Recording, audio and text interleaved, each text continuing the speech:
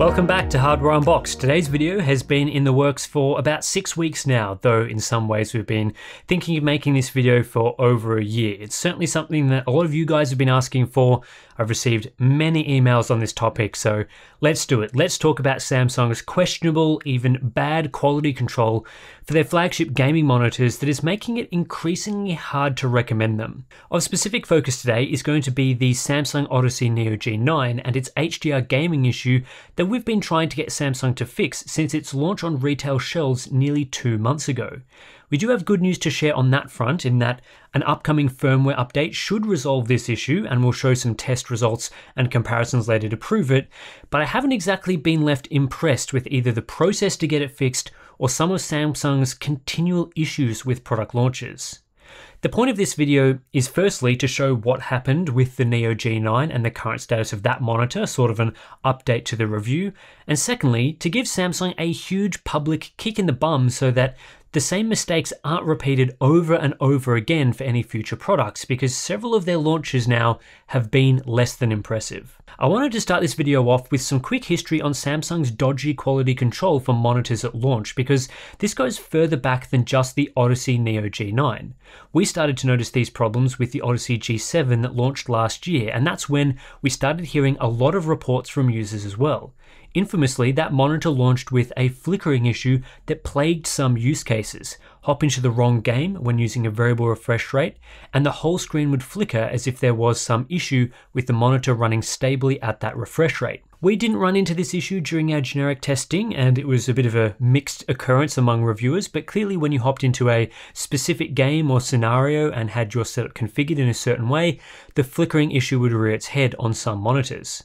Despite Samsung launching Odyssey G7 sales in July of 2020 and user reports of flickering beginning that same month, it took Samsung until November to address this problem through the introduction of a VRR control feature in firmware 1009.3. That's nearly 4 months to solve a major problem with their flagship $700 plus range of gaming monitors, which is far too long when sales are taking place throughout that time.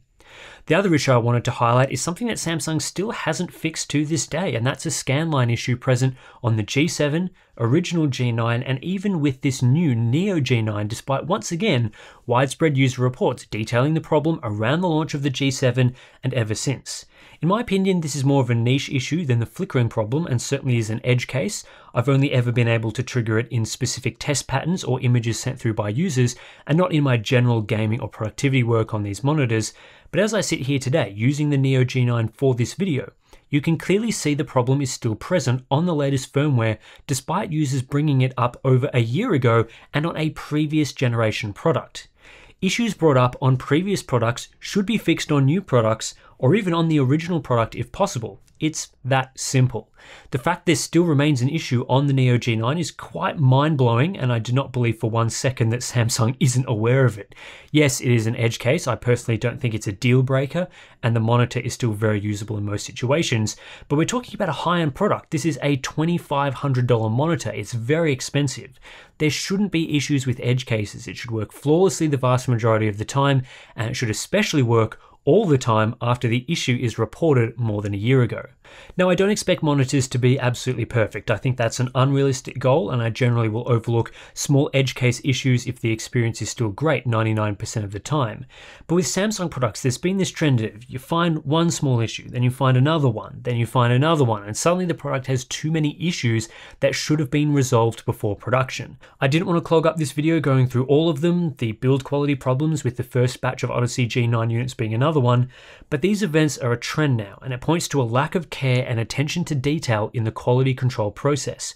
None of the issues I've talked about should be making it into retail models after appropriate quality control takes place.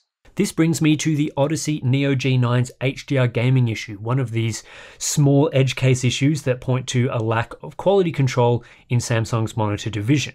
Oh wait, except this isn't a small edge case at all. It's a major flaw that affects HDR gaming significantly. The entire reason you would fork out $2,500 on the Neo G9 with its 2000 zone FALD backlight and 2000 nit peak brightness capabilities. This is a continuation of those quality control problems I've been talking about that are adding up over time. Adaptive sync flickering, scan lines, build quality issues, firmware bugs, and now a broken HDR gaming experience. This shouldn't be happening. So what is the issue with HDR gaming on the Neo G9? It's quite hard to explain. But on the latest public firmware 1006.1, the Neo G9 exhibits an issue with many games where tones are being incorrectly mapped and reproduced. This leads to a washed out experience with visually horrible midtones in particular, full of weird color effects and muted shadows. Despite having a full array local dimming backlight, the dimming isn't very effective, with dark tones that are too high instead of being dimmed, and black, along with bright highlights that aren't bright enough. It's quite obvious when playing affected titles that something is wrong, especially when you compare it to other true HDR monitors. This issue is present in both of the Neo G9's HDR modes and all of the local dimming modes. Generally speaking, the consensus in affected games is the monitor actually looks better in either the regular SDR mode or in the HDR mode with local dimming disabled. This is not how an HDR monitor is supposed to work, obviously, as HDR is meant to enhance the visuals, and this is especially possible in theory with the hardware present in the Neo G9. Bizarrely, the issue is only present and reproducible in games, and while a majority of games I've tested are affected, it's not every game. HDR video playback generally works quite well and delivers a great HDR experience, especially since Samsung corrected the tone issue in video playback that I highlighted in my original video. That was fixed in firmware 1006. The issue also has varying degrees of severity depending on the game, the monitor settings, and other configuration choices. However, it's clear there is an issue, and it's being reported by many users. Why is this issue occurring? Unfortunately, I can't explain that for you. I honestly don't know, and it's a bit baffling to me because monitors don't really have the capability to detect whether something is a game or a video. They're generally just a dumb device that takes an input and displays it. I've asked Samsung several times to explain what went wrong as well, and so far I haven't received an answer, so rather than speculating, this will have to remain a mystery for now. Why didn't we spot this in our initial review? Yeah, my bad on this one because I should have spotted it. Really a combination of factors here. Most of our HDR testing with gaming monitors focuses on video playback because videos, well, they tend to be more punishing on certain aspects to HDR, like black levels, blooming, dimming, bright highlights, and so on. Videos tend to get darker than games, and more often use the very low luminance range for shadows, so historically they've been a better test of what an HDR display can do, especially on PC. And in the past, we haven't spotted any major differences between HDR performance in videos and games, not to the degree of the Neo G9. That's not to say we don't actually play HDR games on monitors when we test them, because we do. I just don't have time to test dozens upon dozens of games, and in this instance I wasn't playing the worst, most noticeable games with this HDR issue, like Assassin's Creed Odyssey. Also, in most instances, it isn't actually useful to go through and test dozens of games, so in the end I simply wasn't looking at the right examples, but then as soon as the monitor hit store shelves and buyers were playing their favourite titles, a far wider range than we could realistically test, the issue became apparent. I'm certainly not happy with myself for missing this one, even though it is quite a unique problem. After replicating this issue on our Neo G9, we did two things. Firstly, we contacted Samsung and let them know there was a major flaw with their product and pointed them to the relevant Reddit discussion and gave some of our own feedback. Secondly, we updated our review as best as we can on YouTube with comments about this HDR issue and how we don't recommend you buy it until it's fixed. This began a lengthy back and forth process with Samsung over the last 6 weeks, including several firmware updates and thousands of words of feedback. Our goal throughout this time was to get the problem fixed because ultimately we care about you guys, the viewers, the buyers of these products. Our job is to keep companies accountable like we've done countless times with other companies, just this time it was Samsung in our crosshairs.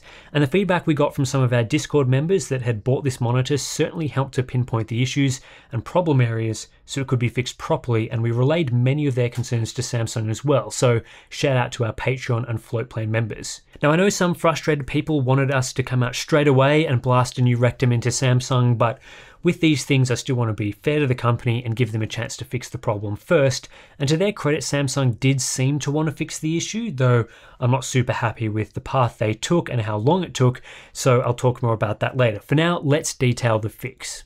It took Samsung 2 attempts to fix the issue, at least in terms of firmware that will become public. Version 1006 was the first attempt that didn't work, but this week I was provided with a new beta firmware that has finally fixed the problem. Samsung tells me this firmware will be available as a public version before the end of the month through the Samsung website, so it'll be worth checking that out if you do own a Neo G9. Here we have a side-by-side comparison showing the latest publicly available firmware, that's version 1006.1, and the beta firmware Samsung provided, running on the same monitor in the same game with the same in-game HDR configuration. We'll run through several game examples, but the basics here is that this new version looks correct. And in comparison, the old 1006 firmware version looks wrong. It's very noticeable in a direct comparison like this, and while it may not be coming across fully in the footage, the monitor simply looks better after this new firmware update and more like what you should expect from an HDR monitor.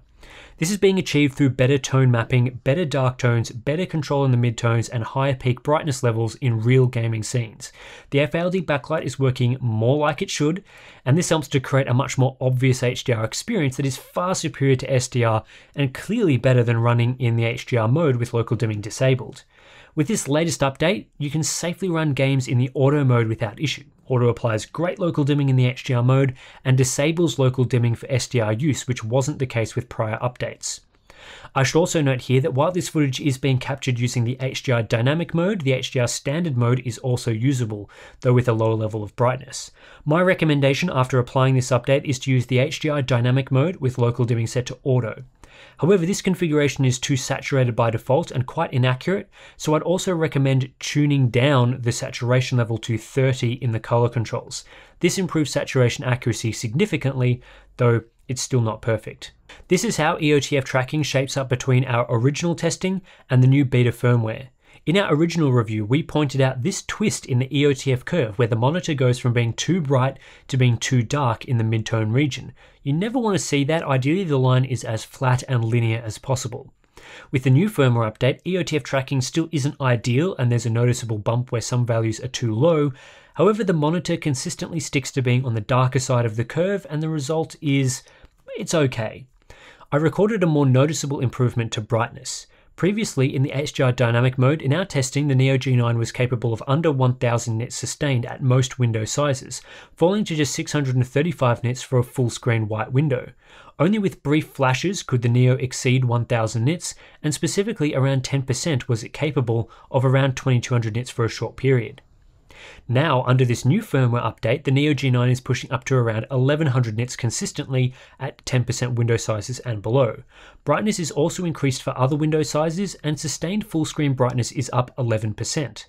However, the general peak characteristics are the same, where 2000 nits is only achievable for a short time at a 10% window, which means that in practice the Neo G9 is still largely incapable of 2000 nit brightness in real world scenes. I'm yet to see the monitor actually achieve that in a game.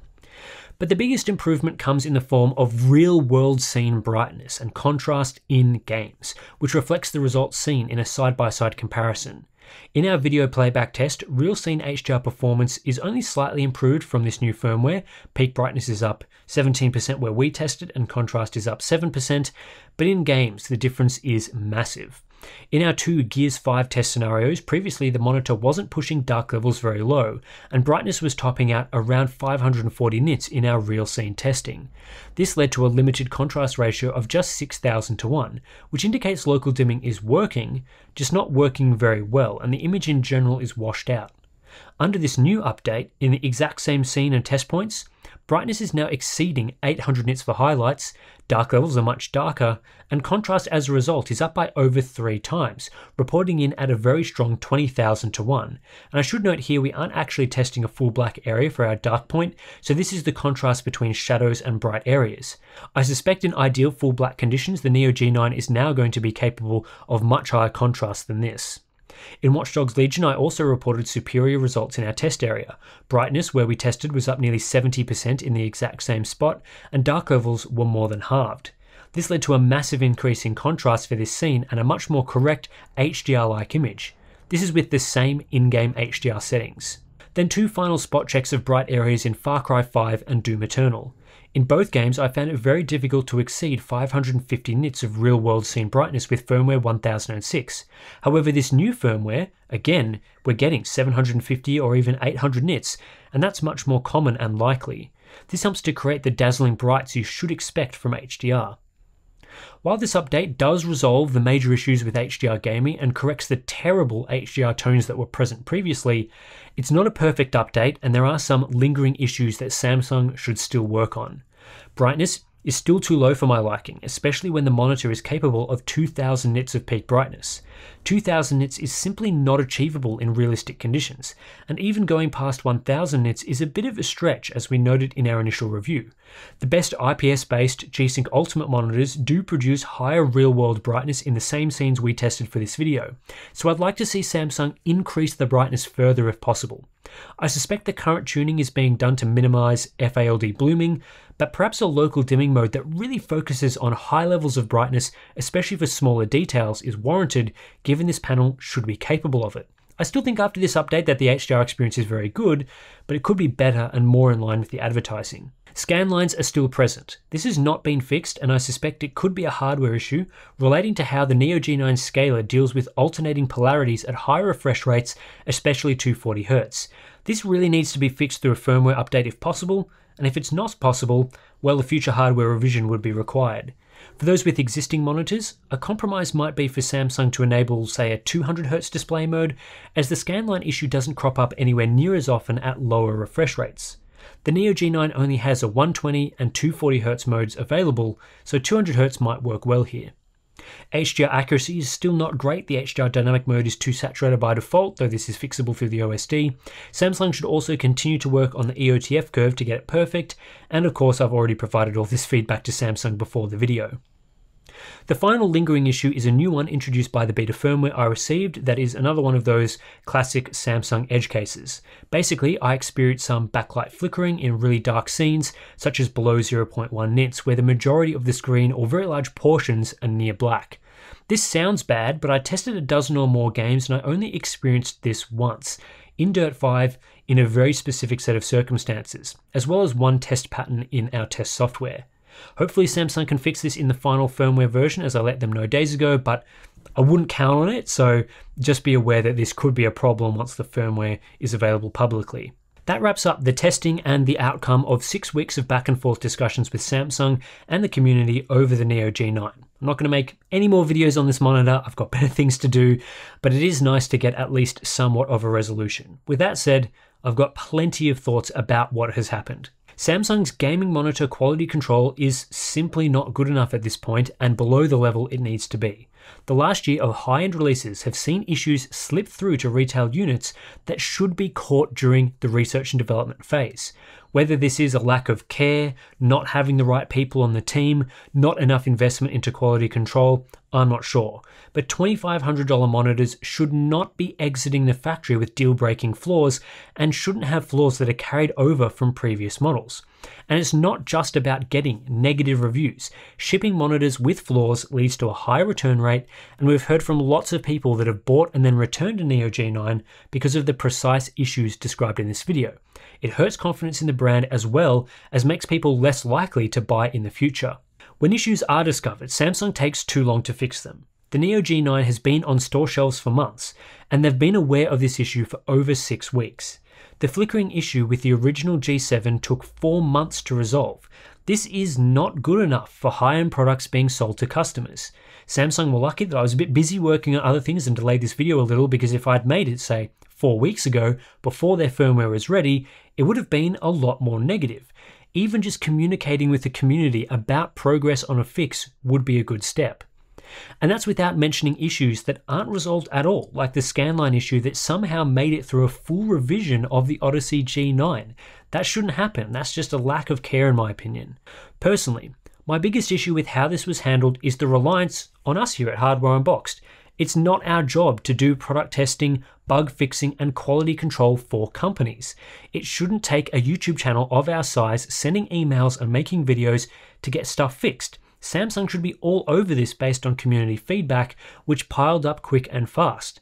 I don't know if it would have gotten fixed anyway without our involvement. It may have, But the fact their first attempt at a fix didn't work, which led us to provide detailed feedback, it doesn't give me great confidence in the process. I wasn't a fan of Samsung's reliance on our expertise during the process, as really, they should have the right people internally to evaluate monitors and firmware updates, people even better at it than us. With that said, I am appreciative of Samsung valuing our opinion and feedback. I'm glad they didn't just dismiss the issue and sweep it under the rug. And personally, I'm glad I was able to help resolve the issue with the help of the community. We've seen other companies that like to just dismiss it, blacklist us or whatever. So I do have to give credit to Samsung there for not doing any of that stuff. But like I said, it shouldn't really come to this. There's lots of room for Samsung to improve internally and make sure things like this don't happen again. On the Neo G9 itself, based on the results of this firmware update, I can tentatively recommend the product again, as the HDR experience is now as it should be. Is it perfect? No, there are still issues, but it's still usable and what I think most people buying the Neo G9 would have expected to receive. When combined with all the other elements to this monitor, like its great response time performance and motion clarity, I still think there is a lot to like here, and it has some of the best HDR hardware we've seen yet in a monitor. If Samsung were unable to fix the problem within 6 weeks, my plan was to pull the original review, update it properly, and re-release that review with a recommendation not to buy it. That won't be necessary, but we will still provide an update comment on that video. I also want to only tentatively recommend it because people should be aware of the flaws and quality control issues present even with this latest firmware update. I would understand people avoiding the monitor due to Samsung's history and any worries over issues though. For our reviews moving forward, we'll be taking some lessons out of this as well to ensure that we don't miss issues with products like this again. This means testing more games when evaluating a monitor's HDR mode, especially games that were problematic on this monitor. I'll also be testing every monitor for pixel inversion and scanline issues. I think enough is enough when it comes to that. We're always looking to improve our reviews, and we will be doing just that in the future. Anyway, that's it for the saga of the Samsung Odyssey Neo G9. I think I've done enough content on this particular monitor for now. A lot of work behind the scenes to get this video up and chats with Samsung and stuff. So yeah, we'll be moving on to other things from now, but I do want to give a big shout out to our Patreon and Floatplane members who allow us to spend time working on these issues, and the feedback that we got from the community was great and very helpful for this video, but also the direct support that we get from the community allows us to sort of not really worry about making videos all the time and sticking to a schedule where we're producing content every single day. The fact that we have our Patreon and Floatplane members means that we can dedicate time to making sure that these sort of things are covered properly and that we do get resolutions for issues on products that you see. So again, big thanks to the community for that one. Yeah, that's pretty much it. Subscribe for more monitor content. I'll catch you in the next one.